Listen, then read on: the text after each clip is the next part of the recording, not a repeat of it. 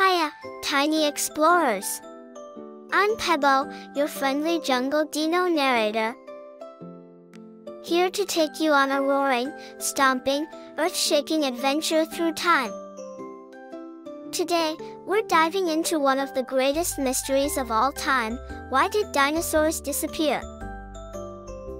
Oh yes, they were here one minute, ruling the world like giant, scaly kings and queens, with tails swishing and teeth gleaming. And then poof! They were gone.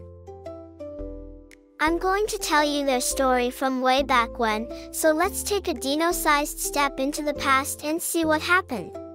Millions and millions and millions of years ago, Earth was a completely different place. There were no cities, no schools, no playgrounds, and definitely no internet. Instead, the world was filled with bubbling volcanoes, thick, leafy jungles, crashing ocean waves, and dinosaurs everywhere you turned. It was like the biggest, wildest jungle party you could ever imagine.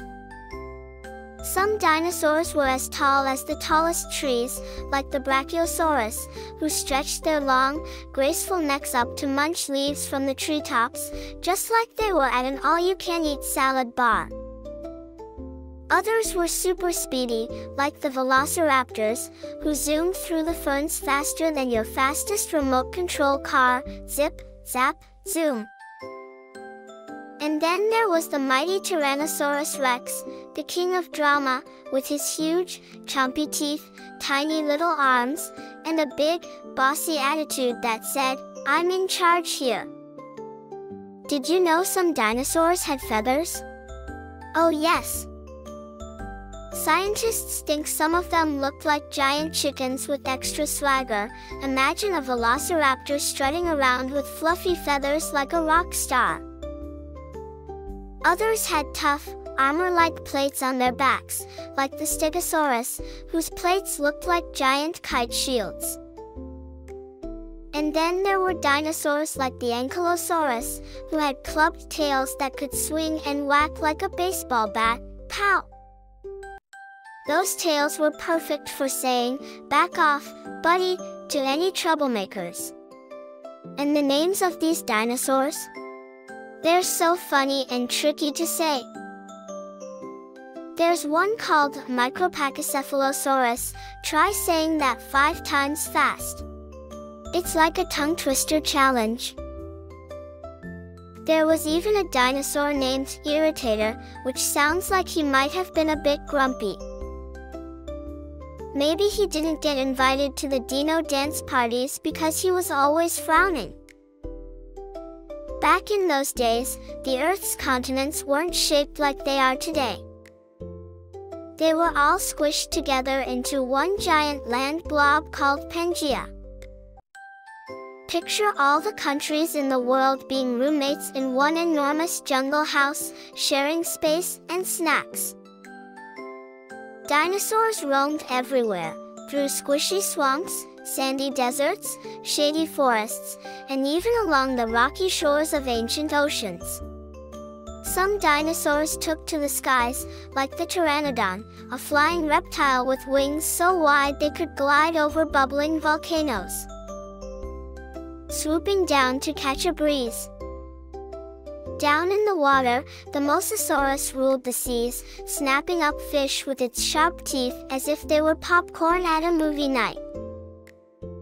The oceans were full of creatures that looked like a mix between dolphins and crocodiles, with long snouts and flippers, swimming through the waves like underwater dragons.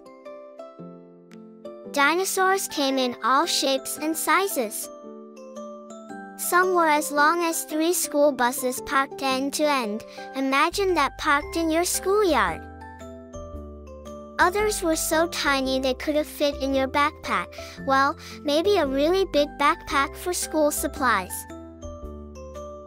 There were even little dinosaurs, like the Compsognathus, scurrying through the jungle underbrush like speedy squirrels, darting this way and that to avoid bigger dinos.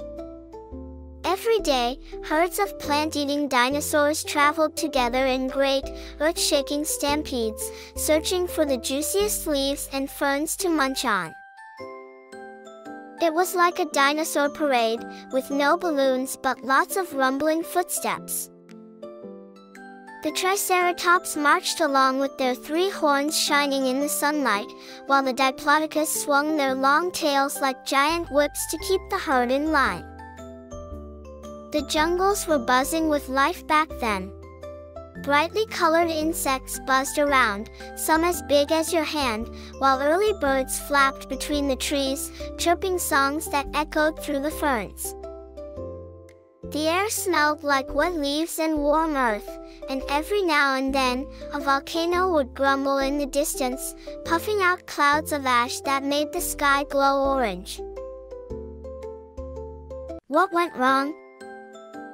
Now, let's get to the serious part of the story. About 66 million years ago, something absolutely gigantic happened.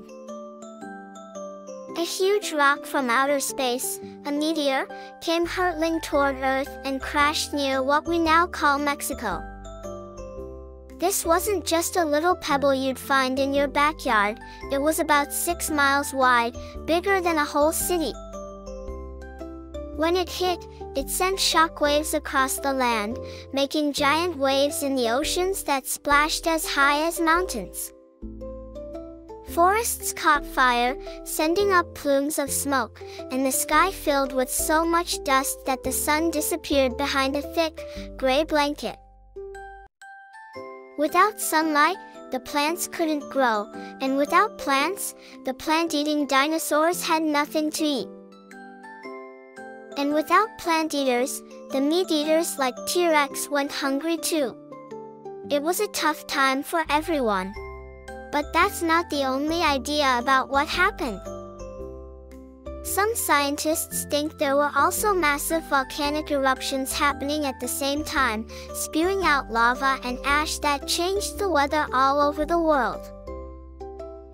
The air got colder, and the climate shifted in ways the dinosaurs weren't used to. Others say rising sea levels flooded their homes, and megastorms swept through the jungles, making life even harder. Life after dinos.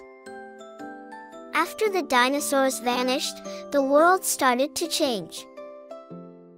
Little mammals, like mouse-like critters who'd been hiding in burrows, poked their heads out and said, "Is it safe now?" Over time, these tiny creatures grew into monkeys, then apes, and eventually, humans. And now here we are, talking about dinos while wearing socks with tacos on them. Birds as dino descendants. But here's the coolest secret. Not all dinosaurs disappeared. Some of them changed, evolved, and became birds. That's right, those chirpy pigeons in your neighborhood might be tiny cousins of the velociraptor. Even chickens. So the next time you see one scratching the dirt, imagine it with razor-sharp claws and a dramatic soundtrack. Birds are like the last chapter of the dinosaur story, still flying around, making nests, and stealing fries at the beach. I heard about a place called the Jungle Museum of Ancient Things, JMAT for short, where the story of the dinosaurs was on full display.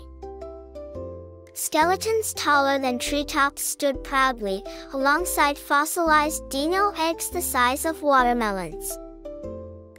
A parrot paleontologist named Dr. Biko was there, squawking wisely as she pointed to a fossil with her wing, as if saying, "This was my great-great-great-uncle Clawface."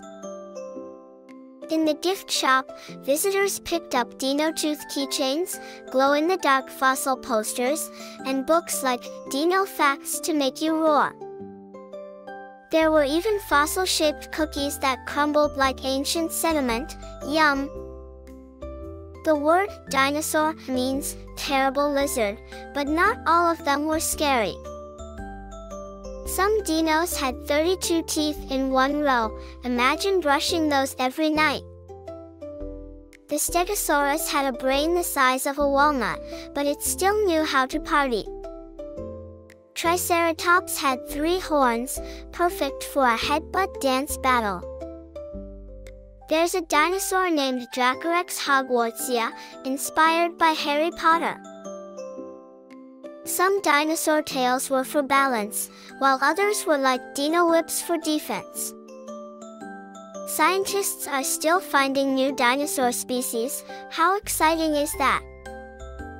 Dinosaurs lived during the Mesozoic era, split into 3 periods: Triassic, Jurassic, and Cretaceous. Some dinos might have sung to each other, well, more like bellowed or growled. Dino karaoke night, anyone? Fossils have been found on every continent, even Antarctica. It might have been the meteor, or volcanoes, or a mix of everything. But even though they're gone, the dinosaurs left behind bones, fossils, and a legacy that still makes kids go, WHOA. Their story lives on in the birds flying above us, in the fossils we uncover, and in the dreams we share. They stomped through history, leaving footprints we still follow today. So, what can we learn from the tale of the mighty dinosaurs? Always be curious. Ask questions, dig deeper, and explore like little scientists. Respect nature, it's wild, wonderful, and sometimes unpredictable. Learn from the past to understand the future. Think big. Even the tiniest dino left behind a massive story. Use your imagination, it's your most powerful tool. Stay brave, stay bold, and never stop asking, why? Thanks for joining me on this prehistoric adventure, little explorers. Until next.